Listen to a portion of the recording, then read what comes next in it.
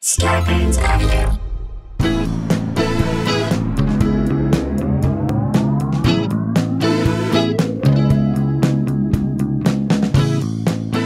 Hey guys, welcome to another episode of Sklarbro Country, the virus edition, aka the Pandy Pods, aka Two Jews No Harm in Killabrews, aka Two Jews No Rod Crews, aka Tiger King was an early fling, but we've been spending the whole Pandy right here with Jason and Randy. That is James Scragman. Scraggers. Scraggers, love you, buddy, and anybody who's contributed to the AKAs. You've been so great, and this community has been so great. Old Zealand, Sarah Dunn, TJ Lancaster, Derek Lipkin, all you Charlie guys, Shulman. all you guys. Love it so much. I love that you've been a part of this thing. Elise.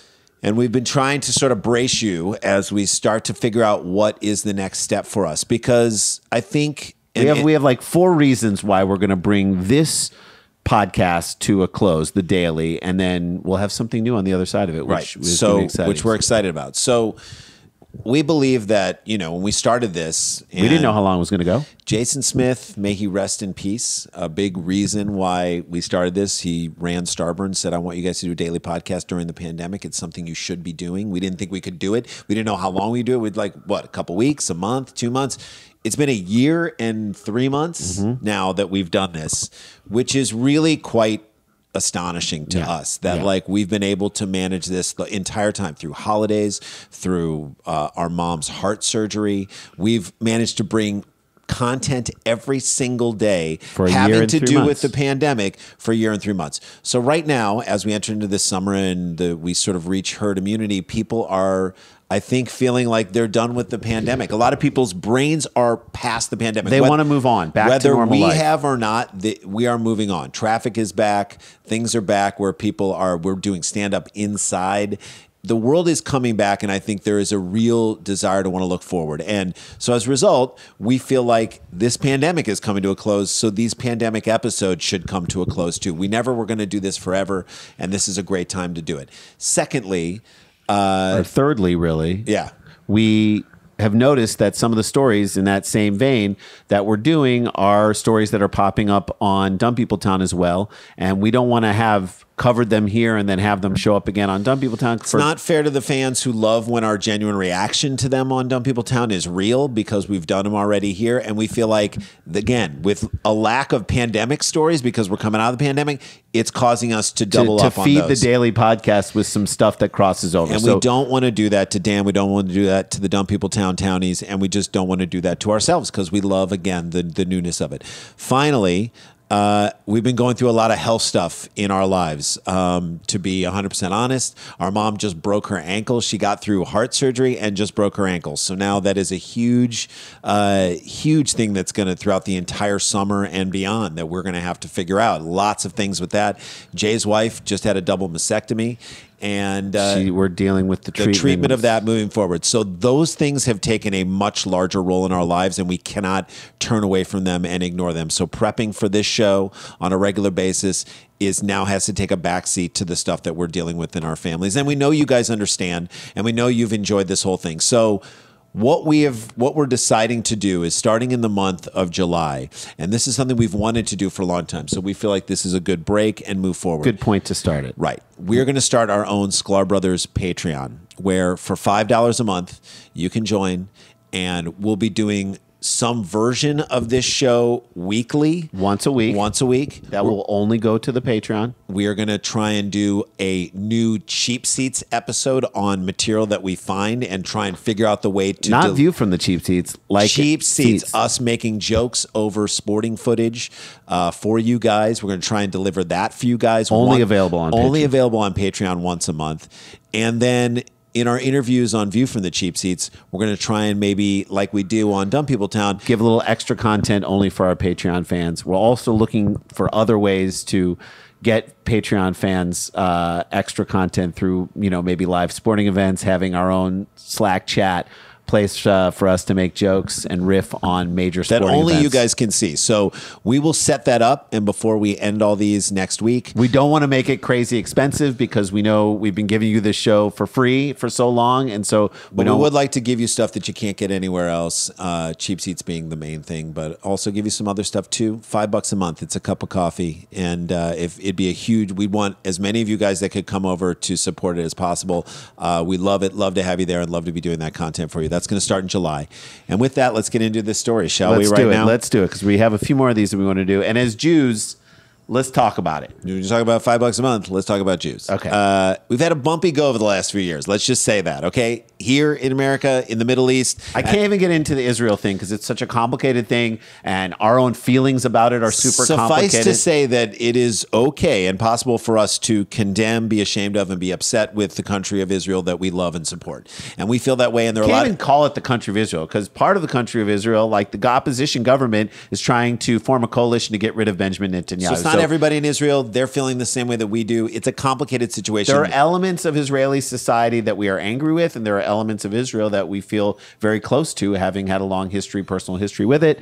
It's hard. But ever difficult. since the tiki torches here, where they're, in Charlottesville, where people are chanting Jews won't replace us, the guy in the Camp Auschwitz sweatshirt in When the he was Capitol. storming the Capitol, yeah. Just the underpinnings of anti-Semitism in the white supremacy rhetoric is basically fueling the Republican Well, it base used to right be now. under the surface, and now it is up on the surface. It's everywhere, and it's evident in this story. Let's get into By it. the way, who knew that a Nashville hat store would be the place where a buttload of anti-Semitism would come out? I could have predicted it. That's where we found. A Nashville hat store is facing a backlash after announcing on social media that it was selling yellow patches similar to the Star of David with the words "not vaccinated," sparking a widespread condemnation, a protest, and severed business ties. Yeah. Just piggybacking off of what Marjorie Taylor Greene said, comparing wearing masks being sent off to concentration camps, yeah. being randomly killed. That's a pretty equal.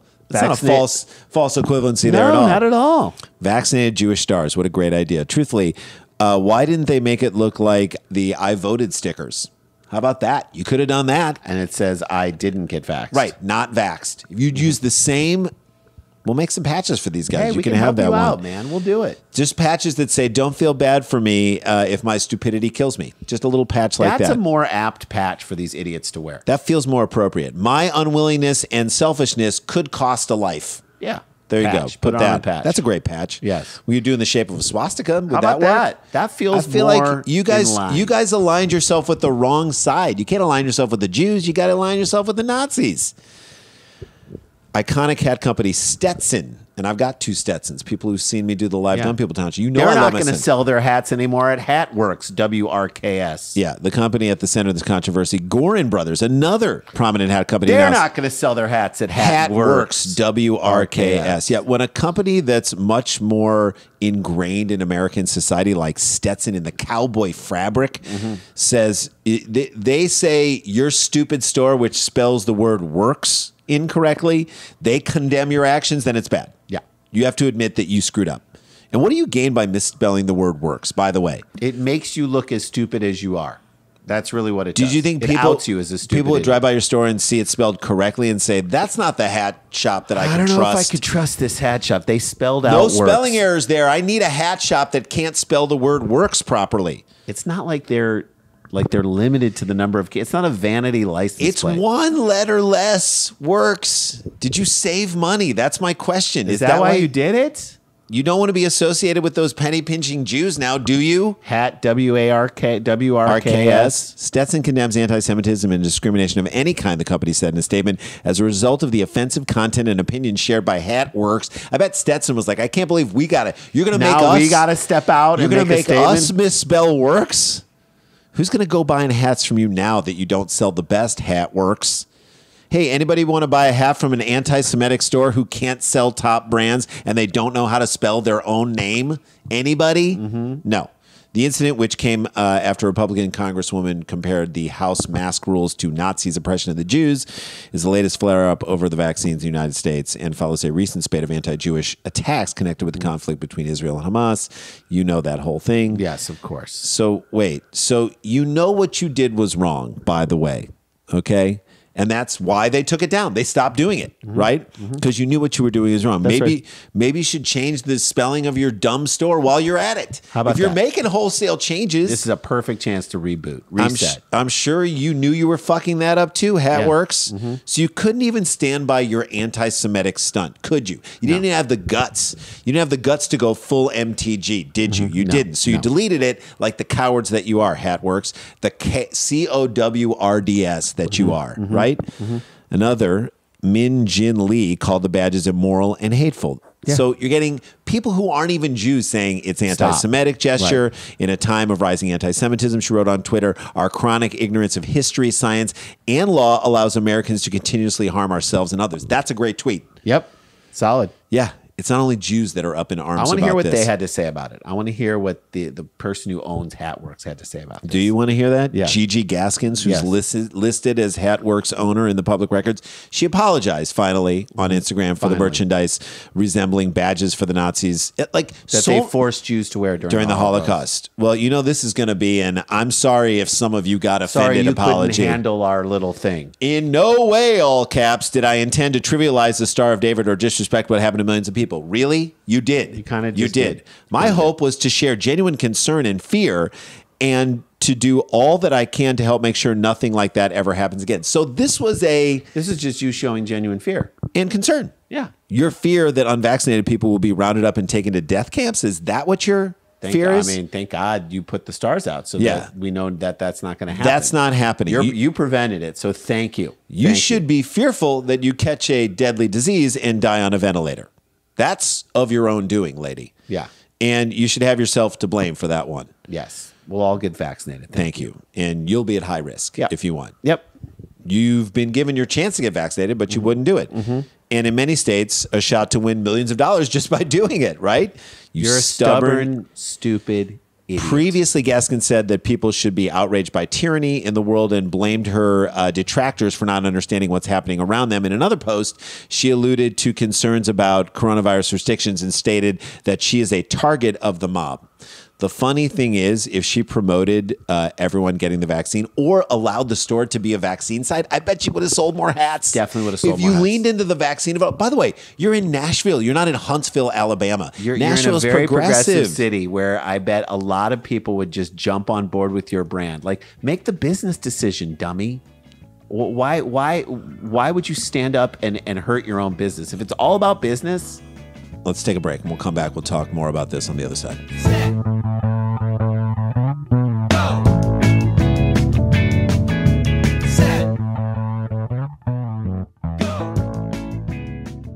Hey guys, welcome back to the show. And again, we'll hope that you guys will join us on the Patreon. We'll set that up next week, so you guys can join that if you want, beginning of July.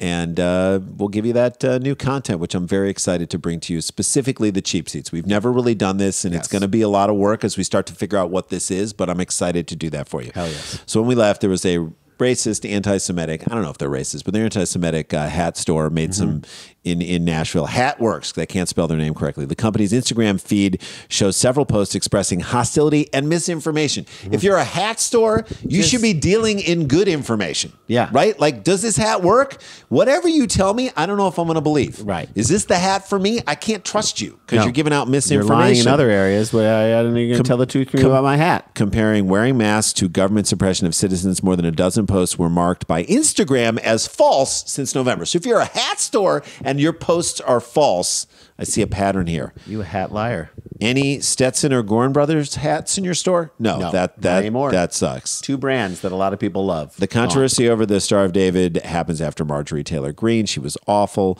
Kevin McCarthy and other Republicans condemned Greene like 10 days afterwards, or 5 days afterwards. Took them 5 days to condemn these things. Marjorie is wrong, and her intentional decision to compare the horrors of the Holocaust to wearing masks is appalling. That's Kevin McCarthy. If he's saying that, Kevin McCarthy's saying that because he knows that, like, the Jews who contribute to the Republican Party they got mad at them. Yeah. And they're like, hey, we're a part of your base.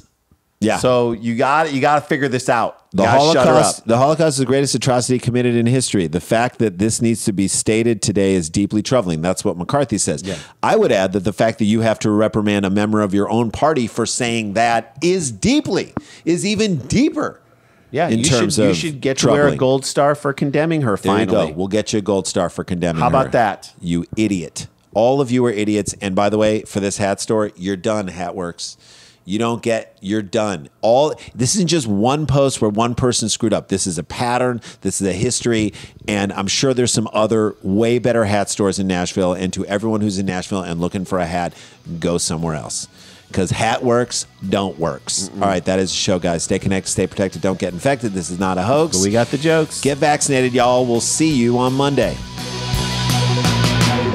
La-ti-da, la-ti-da-ti-da-ti-da, la-ti-da.